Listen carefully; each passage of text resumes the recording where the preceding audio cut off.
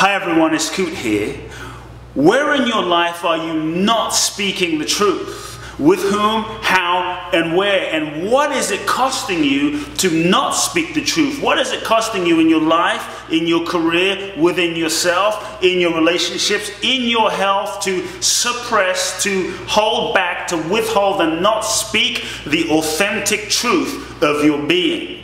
Often there is a very high price to pay when we don't speak our truth. We end up suppressing so much, and in suppressing so much we end up killing off parts of ourselves that we then don't have access to expressing. We end up suppressing all sorts of emotions, anger, fear, sadness, hurt, guilt, which is what it turns into.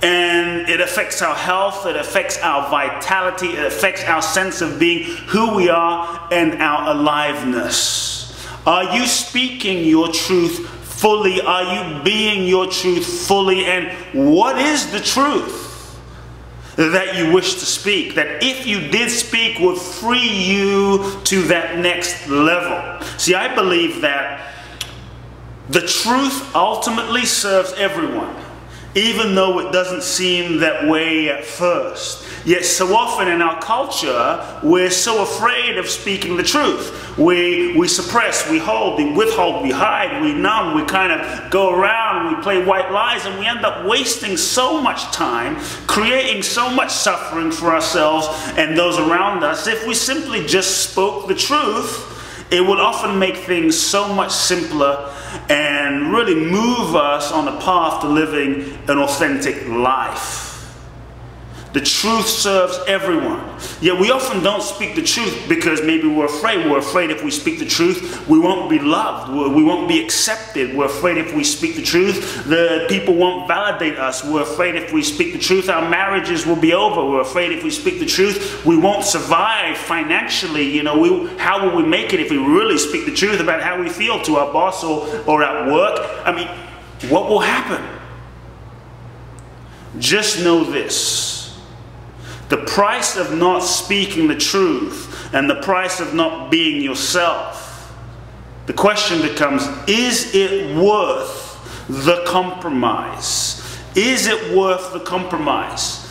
You know, from the moment we're born as children, often we learn a whole set of strategies to survive and function, and in doing that we learn to lie. We learn to disconnect, and we learn often to not fully be ourselves, because if we're ourselves we get pain sometimes. If we're ourselves we're not accepted. So we learn to withhold the truth and what level of truth to speak and not speak that's safe. But in that we suppress and disconnect from the sense of our true freedom. What is the truth that you really need to speak? What would you say if what you've been saying wasn't what you needed to say? What would you express if what you've been expressing wasn't what you needed to express? And I believe that when you speak the truth, it frees up so much energy and it will change your life. There is a power when you decide to speak the truth. But just know, when you speak the truth, it's not about speaking it for someone else. It's ultimately about speaking it for yourself, to free yourself. So when you decide to speak the truth, it's important to ask yourself, what is my deepest truth? What's the deepest truth in my being right now about what I feel about this situation? Not what do I think the truth is or what do I think it should be, but what is my real authentic truth right now at this level of who I'm being right now? So that's number one. Get in touch with what is the truth. And then get committed to speaking the truth, not simply for the other person, but ultimately speaking the truth for yourself. So when you have a commitment to communicate, not simply communicate for the response you're going to get, or communicate so that you'll get something back, but just to speak the truth, to communicate, to simply communicate, there is a great freedom in that, because you're no longer monitoring and looking for how that person is going to respond, and then you're going to shift how you're going to speak the truth. You're going to speak the truth, but what's important is when you speak the truth, your responsibility is ultimately for how you speak the truth.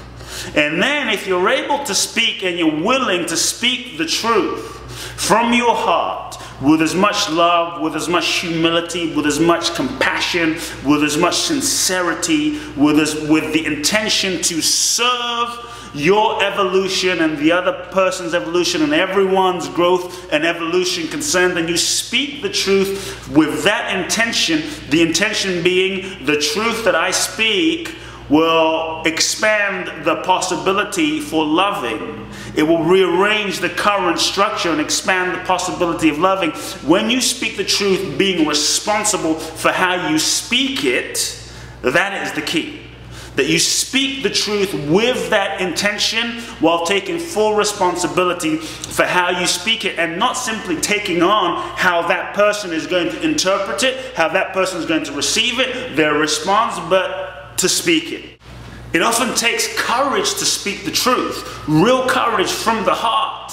And that's often why so many of us don't speak the truth and aren't that honest. But just know that when you speak the truth to someone or in a situation, it will inspire, force, and cause those you speak the truth to also come more into alignment with their truth. So just by you speaking your deepest truth, just know you serve those around you to come into a higher level of truth themselves. Truth spoken from the most authentic place has a profound impact. Just reminds me of a couple of clients I was working with. They've been married for about 10 years and she wasn't in love with him and he wasn't really in love with her, and they were just staying together because they were afraid to tell each other they weren't really in love with each other, because they loved each other but they weren't in love with each other.